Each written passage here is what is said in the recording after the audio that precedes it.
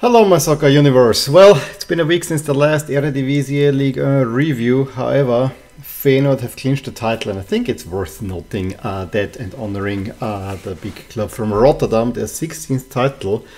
I have to say I'm a little bit surprised that it's only 16. It's also interesting if you look over the Dutch titles that it was much closer between Ajax and Feyenoord, even going into the 80s, and then Ajax actually took over. So I'm not meaning this to this Feyenoord here, and it has been only 6 years since the last title. They had a much bigger wait period before that. However, what I want to underline is that, like with Napoli, this title means more to Feyenoord than to other teams, namely PSV and Ajax in the Eredivisie, and so the celebrations were actually quite big. I would even argue that among all the leagues that I'm covering, that this is the second most important. Napoli, they have not won it in ages, and it was the first without Maradona, only the third ever. That takes the top spot. But for me, Feyenoord winning this title, even if Arsenal would have won the Premier League, which they're not going to do, this means the second most. It also has a personal connection to me with personally, Gernot Trauner. He is from Linz, my hometown. He went to Feyenoord last season already, and seeing him winning his first title, it was actually nice. And being a local guy and coming from Lask, being the former captain, I always wanted him to do well. Was a little bit sad that he made the error that they lost the Conference League final last season, but more than happy that he now can celebrate a title, because he's a guy from Linz. Titles in soccer, unless it's second division, don't come all that often, which is something that bugs the heck out of me. Now, a little bit smug, I could say it's actually second Eredivisie title. Why? Well, in 1920, the Eredivisie was abandoned, and I think Ajax was in the lead back then, but in Europe, Lask defeated PSV rather convincingly, I think 4-1 and 0-0. And then they also beat AZ on aggregate 3-1, a 2-0 and a 1-1, completely dominated them. And AZ, just before the league got abandoned, dominated Ajax. So by that virtue, I always claim that Lask may not have won an Austrian championship that season, which they probably should have in a way, but they won the Dutch championship. So Trauner, second Eredivisie title for him. And also, if Rapid Vienna can claim a German title, yes, they won that on the field, Lask can definitely, by transitive property, claim an Eredivisie title for 1920. Okay, rant over. Congratulations to Feyenoord. I think this was not only an important title, this was the most deserved title. It was a tight title race for a while. However, the way that they beat Ajax away from home and in generally got the right results at the right time, Arne Slot has done an amazing job. Also consider that I think a huge portion, I want to say 8 starters from the Europa Conference League final last season, are not with the team anymore. Their scouting is excellent. They have a clear identity. They also got the support from the fans. Yes, it's always can always be volatile, and at the moment, the Dutch are trying to take away the mantle of most volatile fans from Ligue 1. But it was a really great scenes to see, and a very well-deserved title.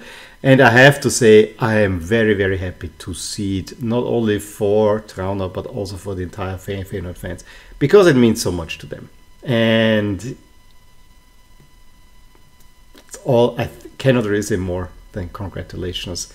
And it's also great to see a change up top in the Eredivisie. I also have to say that I kind of called it already last season that change is afoot with Ten Hag leaving, but to see that makes it more interesting and very fun to watch. But we're gonna start this video talking about some events in Ligue 1 that were also interesting. Lens keep their push for the Champions League spot alive, coming back from a 1-0 down and a man down, because Kevin Danso got sent off, but Frankowski before the half equalized with a penalty, and Fofana then right after the half get the win. Big 3 points for Lens, again keeping their home advantage alive and moving closer to a Champions League spot, and maybe even third place can work out if if West Ham win the Conference League. Then Strasbourg also a really big win, because Strasbourg are in heavy danger of getting relegated, but that 2-0 win over Nice might actually see them get out of it. Diallo scoring both goals, the first one already in the first minute and a penalty in the second half. PSG easy 5-0 win. Of course, everyone, Messi has been playing, but it was kind of anonymous. Also, now I remember this was kind of a diversity round in Liga, so all teams were playing with rainbow colored numbers, and some teams like Montpellier also released rainbow jerseys. I have to say the rainbow colors on the PSG jersey look really nice, but there are other teams where it looks also quite nice, but the dark background and the rainbow looks really cool. The game was, it was the destruction that everyone expected. Ruiz and Hakimi getting the first 2 goals in the first half, then Mbappe getting 2, the second one being a brilliant strike in the 54th.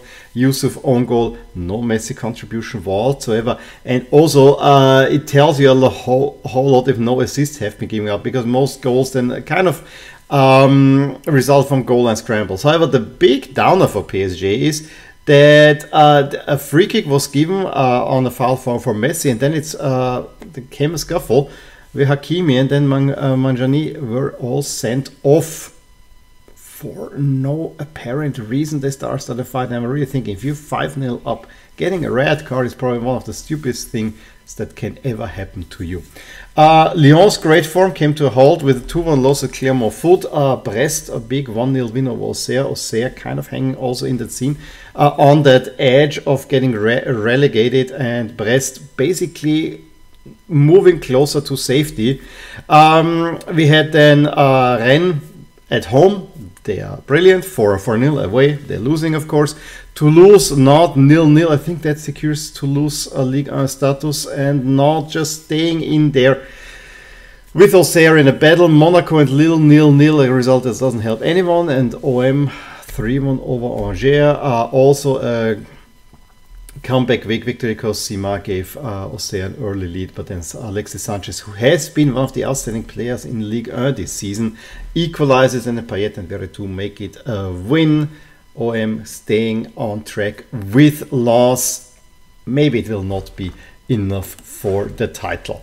So if you look at the standings, PSG, yes, it's 3 rounds to go. They have 6 points. So if they win the next round, then just by goal difference, they have already won it. Although you mathematically you need 4 games, but Lens and Marseille still keeping the spots behind them. I think OM theoretically could still win this title with 8 points away, but then it would need PSG losing 3, so it's a more than an outside shot to make that one. Monaco and Lille, as I said, they played this 0-0 draw.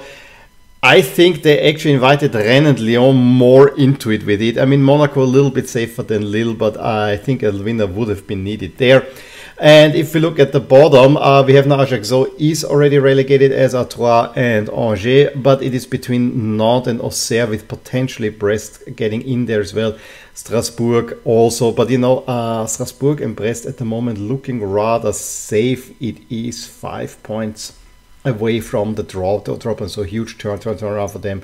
It's realistically between Auxerre and Nantes, although Nantes are at the moment behind.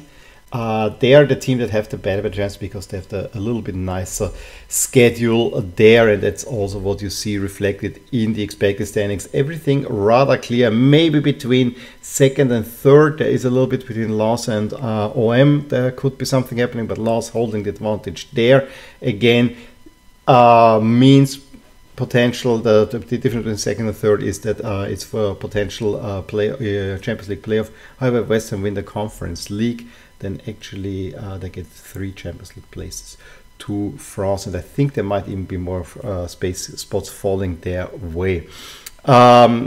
We already talked about relegation, but it's very much settled except for the midfield blob there. Upcoming 2 rounds. Lyon won Monaco, a pretty big game also for European qualification. Nantes relegation battle have to play against Montpellier. Auxerre have to play PSG. So you see already that PSG, if Auxerre gets something from PSG, then I think it will flip-flop. But that is the big stumbling block there. Lens have to go to Lorient to keep it alive, and Lille OM is probably the big name match there. And then the round after, Nantes have to go to Lille, Auxerre have to go to Toulouse. You know,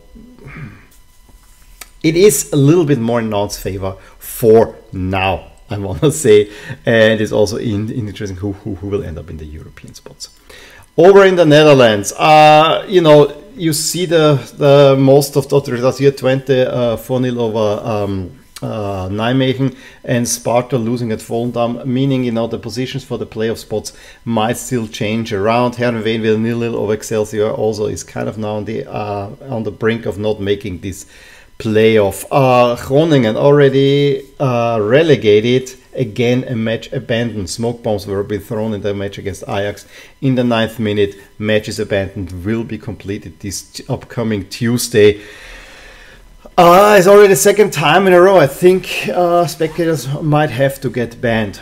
The big one, of course, was Feyenoord against Go Ahead Eagles. Feyenoord just needed a point, but you know, a win is always better with the big celebrations. And the goals came fortunately early and in short succession. Idrissi and Jimenez in the 15th and 18th set Feyenoord on that way. There was actually not really coming back for the Go Ahead Eagles. Game fizzled a little bit out. It was all about the celebrations. Igor Pejao added a 3rd one in the 2nd half. And then once the whistle went, everything broke loose, flares everywhere. And even the title, the trophy has been handed down, and I have to say this was really nicely done. Very quickly, everyone celebrating, get the stage up there. You saw then the Feyenoord legends Van Persie and Van Bronckhorst also up on the at the stage, which I absolutely love. And celebrations everywhere. And it was happy days in Rotterdam. Happy days maybe also in Alkmaar. You know, you have to beat basically West Ham. We're talking a lot about West Ham in this video. But you know, they had a 5-0 lead against Emmen already at the half, and could therefore rest some players. The game was already pushed a little bit later because the players had to come back from London. But you got a lot of confidence there, scoring 5 in the 1st half. And then even being able to make loads of changes around the 60-minute mark. And PSV also comeback win against Sittard. Best goal of that was probably the first one by Gladon, bicycle kick to make it 1-0 for City, but Luc de Jong equalized. Then many trying to have many shots, trying to win it, not really creating much until Xavi Simons in the 82nd with a kind of wide range shot. Really nice, gets it 2-1 for PSV, underlining their claim for 2nd spot in the table, which they already hold. Ajax are now falling behind AZ, but however, their game against Groningen is not in there. I would expect Ajax get those 3 points, and you see it on the other side in the adjusted standings that they at the moment are still ahead if we account for games played. But PSV is very much in the driver's seat to getting this 2nd spot. Ajax potentially only Europa League, if not Conference League. We also see the playoff spots for this last Conference League spot. There are 4 teams. Heerenveen now kind of getting in there, but it's a tight one. Twente, Sparta and Utrecht should make it in there, and then there's an 8th spot. And on the bottom, Groningen, Cambuur already down. It's between Excelsior and Emmen to make it into a relegation playoff. Emmen is in that one. And you know, expected standings also very much settled league overall. Potentially AZ could overtake Ajax, but it's not expected.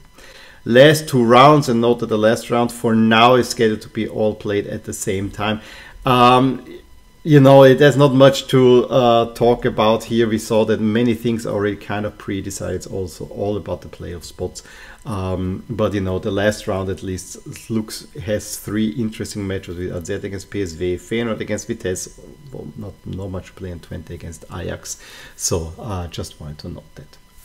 That was it for me. Again, congratulations Feyenoord for your 16th title. Hopefully more to come, especially if you keep Trauner around. He will hopefully finally score, because Velasquez got a lot of headers. For Feyenoord, he has not scored yet as far as I know, but you know, correct me if I'm wrong. Any case, give me a thumbs up if you enjoyed this video, subscribe to my channel if you want to see more. I'll talk to you soon. Bye!